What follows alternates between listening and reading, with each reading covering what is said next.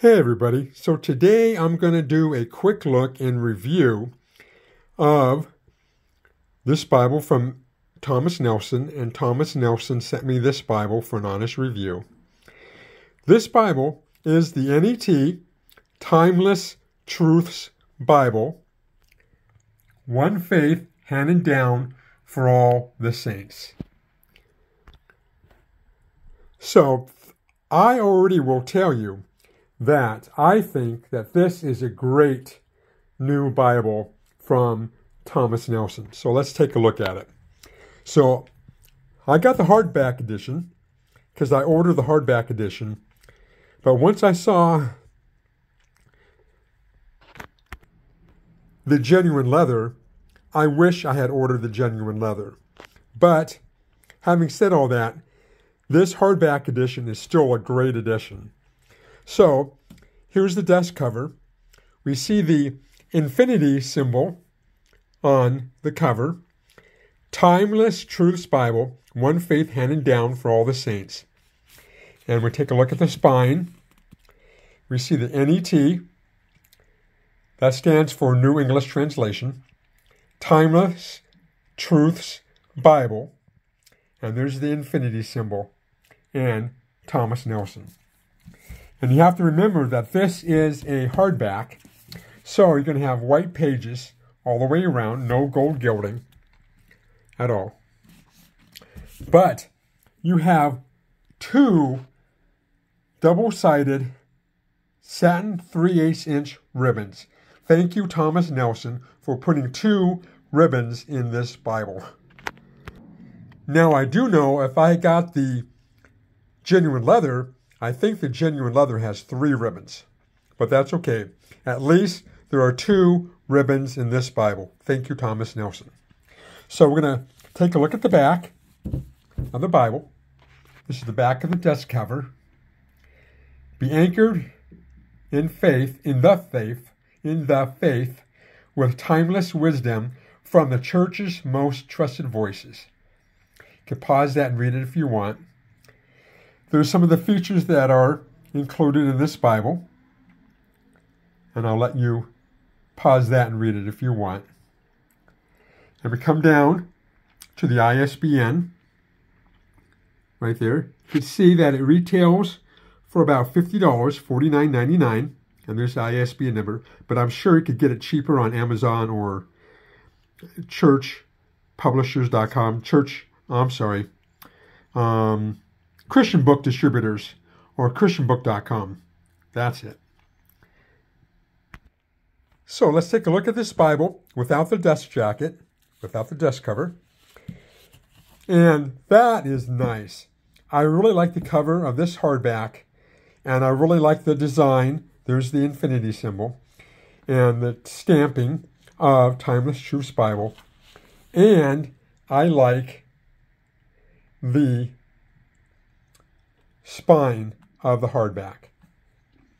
And if you look at the back of the Bible, it is just plain except for, once again, the stamping of the ISBN number on the bottom right. If you know me by now, I don't like the stamping of the ISBN number on Bibles. So, what is the purpose of this Bible, and what does this Bible contain? This Bible contains the voices from church history, from the early church fathers through the Protestant Reformation and beyond. So basically, the purpose of this Bible is to take you through history, showing you the timeless truths. So let's take a look at the inside of this Bible. We open it up, and it's just plain white cardstock page, Timeless Truths presentation page. Then we have one title page. We have the second title page. And we have the we have the copyright page. And we can see right here is the first printing of 2023.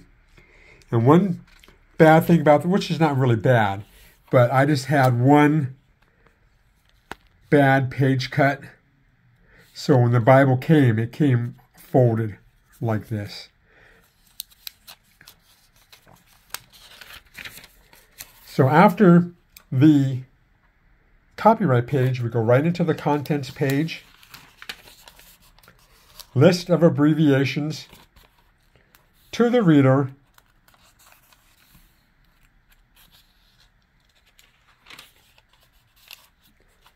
How to use this Bible. Why we should listen to the voices from church history. Explanatory notes. And the Old Testament title page, again with the infinity symbol. And we go right into Genesis. And one thing I like about this Bible is each book of the Bible comes with 2 pages of introduction notes. And it's laid out just like this. Each of the books of the Bible will have 2 pages with the layout like this, with the book title upper right, but each book of the Bible will be 2 pages of introduction notes. We go right into the text, and you can see that it is a 9-point font. It is in paragraph form.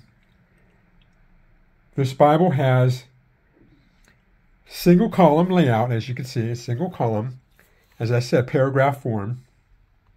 And it wasn't until someone mentioned it to me, but you could see very faint blue highlights in this Bible. Highlights up here and so on and so forth throughout the Bible. So throughout the pages of this Bible, you're going to have short blocks or blurbs, commentaries from the church fathers and voices from church history.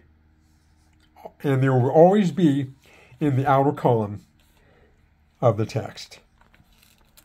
And another good thing is you can see that you're going to have ample space to write notes if you need to. And I think this measures about 2 inches from the text block to the outer part of the page. And there will be some instances where you're going to have a full page with no notes or commentaries or blurbs. And so you're going to have a whole page to write notes. Let's take a look at Psalms. You can see once again that really nice 2-page introduction. And you can see the layout of the poetry section. How we have here, where basically the poetry section is in verse by verse, all throughout the poetry section. After the end of Malachi, after the end of the Old Testament, we go right into the New Testament. Again with the infinity symbol, the New Testament. And there's Matthew. Nice 2-page introduction. And I'm going to show you that this Bible is a black letter Bible. It's not red letter.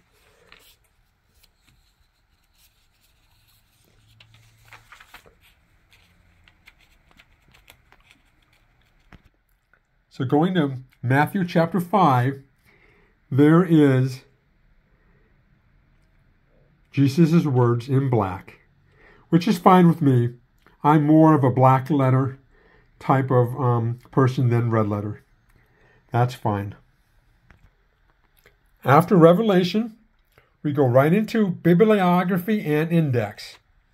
And basically, what this is a way for us to look up a specific voice in alphabetical order. And here's an example. Let's go to Charles Spurgeon. So here's Charles Spurgeon. And as we will see, right here, Charles Spurgeon, all his, I guess, blurbs or his writings will come from either his morning and evening devotional or from his sermons from the Metropolitan Tabernacle. And they're not his complete sermon, they're just little blurbs. And let's take an example. Let's go back up to Charles Spurgeon, and we're going to go to Genesis 9, 8 through 17 for the first one. And we will see Genesis 9, 8 through 17, and there is his blurb from morning and evening devotional that goes along with Genesis chapter 8, verse 17. If we go back to the bibliography,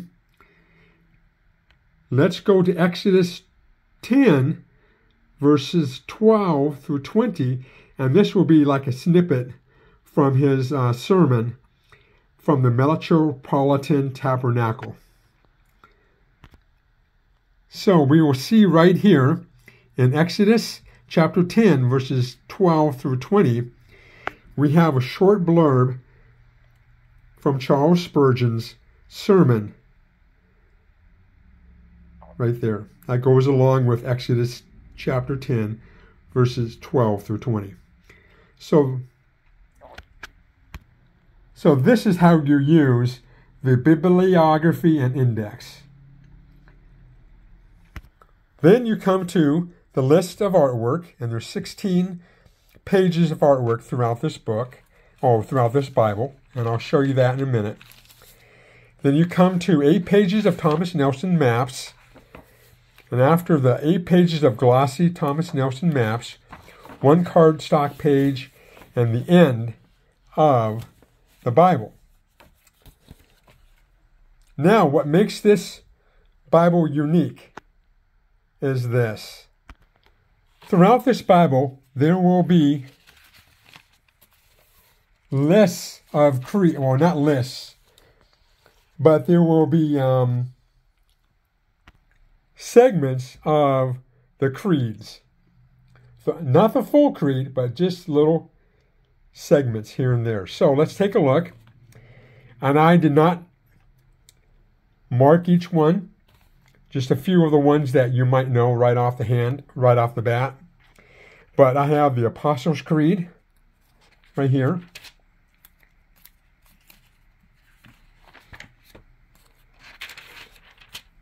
The Nicene Creed. Now remember, these are not the full creeds. These are just a little segment of the creed.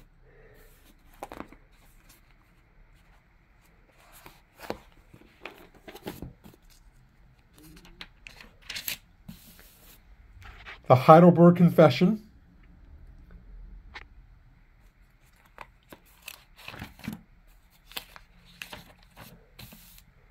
The Westminster Catechism.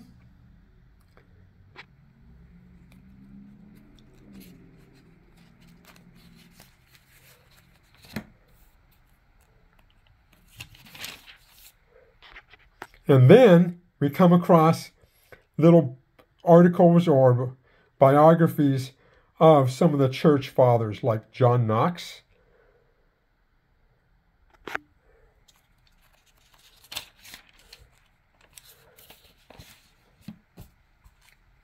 there is another creed, London Baptist Confession.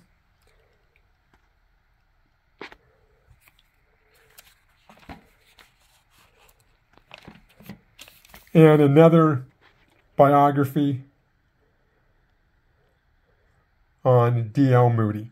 So we have many of those throughout the Bible. As well as, which is very interesting, you're going to have 16 different colorful pages of artwork. So here's an example of one of the colorful pages of artwork. Right here.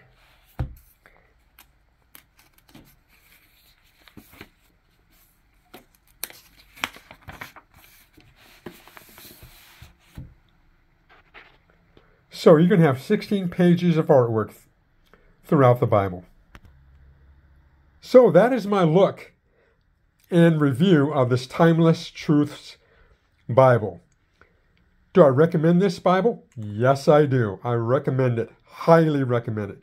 This is a great Bible for anyone and everyone. So thank you for watching. I hope you found this video to be informative.